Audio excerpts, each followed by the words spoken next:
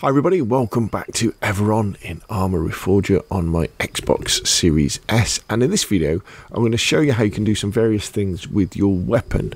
We're going to be looking at changing the fire mode.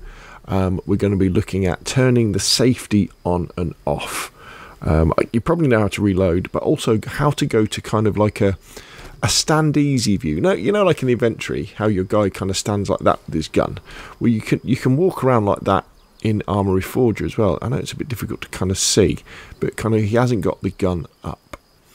So let's first start off with the most important, which is changing the fire mode. So if you look in the bottom right hand corner of the screen, now this, I know sometimes on YouTube this gets covered up by my icon, but when you look in the bottom right hand corner of the screen, you'll see your magazine, and that will slowly the white bar will go down as you fire it.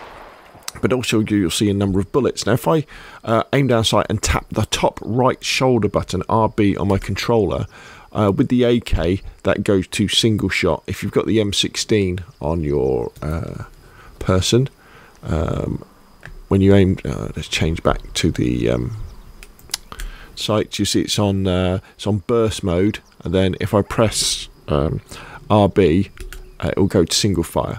So burst mode, and then press RB, single fire. And that's how you change between fire modes.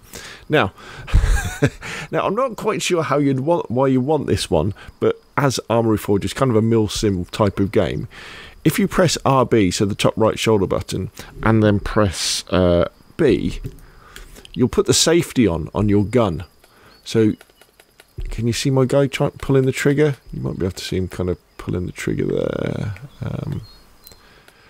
Probably in that one, you can just about see him trying to pull it. So you've got your safety on.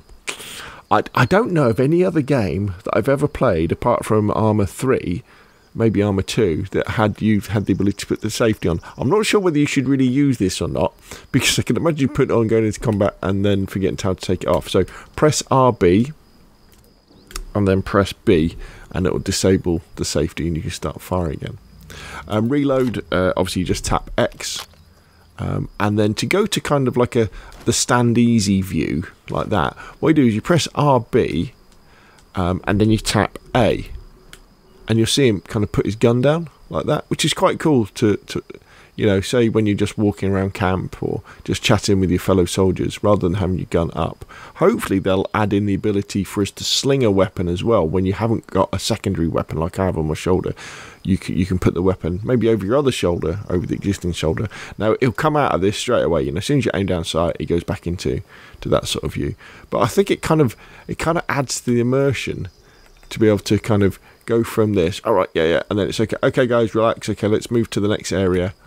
So you can kind of put your gun down and kind of, I don't know if you run any faster with it like that.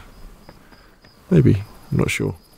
But there we go. So to go through them again, to change the fire mode on your gun, just tap RB and it will go between fully auto or burst and single fire, like so. If you want to put your safety on, press and hold RB and then tap B on your controller. And we'll put the safety on so you can't fire. Press top right hand shoulder button RB and tap B again to turn it off. To go to kind of stand easy arms, press RB, the top right shoulder button, and tap A, and you'll kind of go into this more relaxed stance for walking around. So there we go. Hopefully you found that